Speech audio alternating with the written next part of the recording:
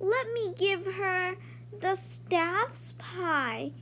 It might taste worse.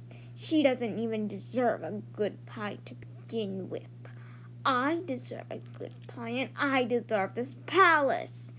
So now, let's put a little bit of poison in this pie, so that way her schemes of hurting me will come to an end.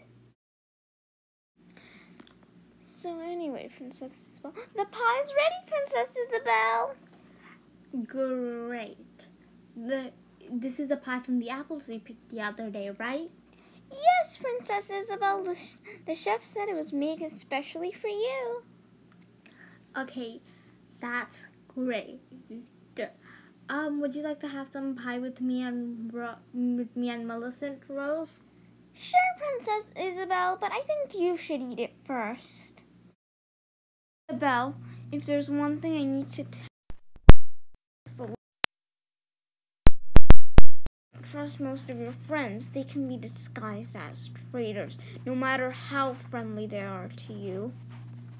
Of course, Elena. I will do that.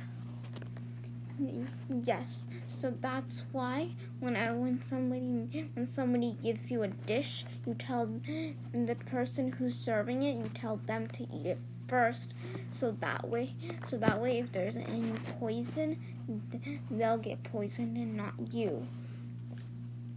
But that sounds a little harsh, doesn't it, Elena? It's the only way to protect you.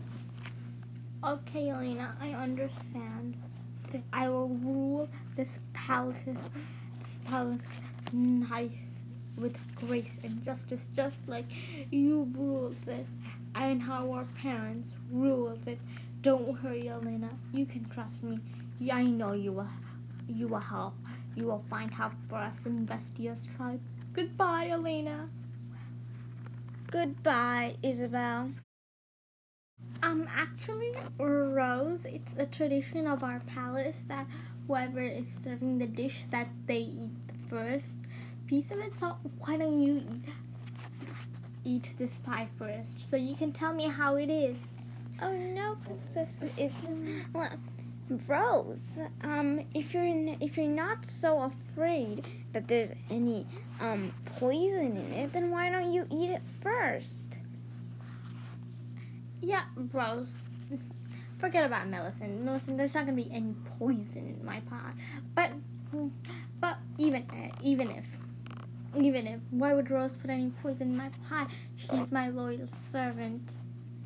So Rose, just eat a piece of it and tell me how it is. Eat it. Oh, okay. Of course, Princess Isabel. Can I come in?